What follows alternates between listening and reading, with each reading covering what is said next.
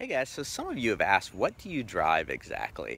And I have to start in the front of my house to do like a garage tour. Here, this is kind of the best all-arounder car I have, kind of for mid-length trips. Long trips, I take the Mercedes because of the smart cruise control, but this is good for, everything in between around town or the convertible, around town for the electric or the convertible for just fun. This is a nice all-arounder car. This guy here is the press car for this week, Kia Soul. There's a link to the review of that guy. Our neighbor has a very similar Audi. I've almost gotten into that one before at night. And then that's kind of ironic because then I saw this Mazda down here. It's actually a Mazda 6, but my press car next week is a Mazda 3. So I thought maybe they had delivered that early from far away. Garage. I'm sure when my channel's bigger, people will eventually want a house tour, but right now we're a small car channel, so that's probably what most people care about. These are my dogs, which is the main reason I have some of the cars that I don't care about, just to bring them around in. They don't get to ride in the Mercedes because it's a lease, and it's white inside as well. So let's head to the garage. It was already open. Did not plan that. So this is the convertible for a nice sunny day, short drive, or even some of our more spirited drives. Sorry it's so full in here. We just moved not too long ago. This is the newest member of the family, the Fiat 500e or electric.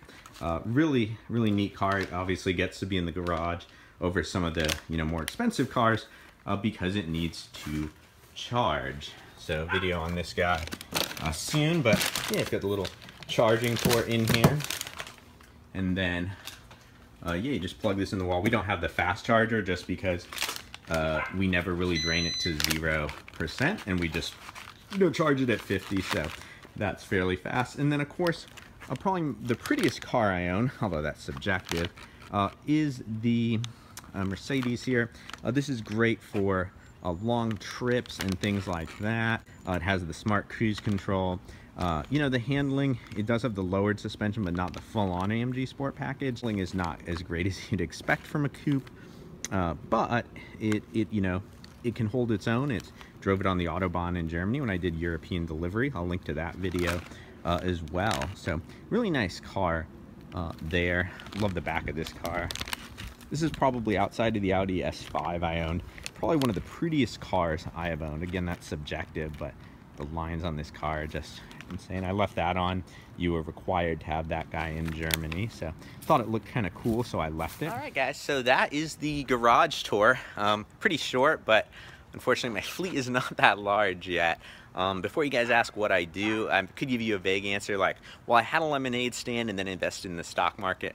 If you guys are interested, I'll do a video on that. I was a lawyer for a little while. I work in doing tech consulting now, and YouTube is unfortunately not a career yet, but that is the goal. So like and subscribe, and maybe eventually I'll be able to make our videos full time.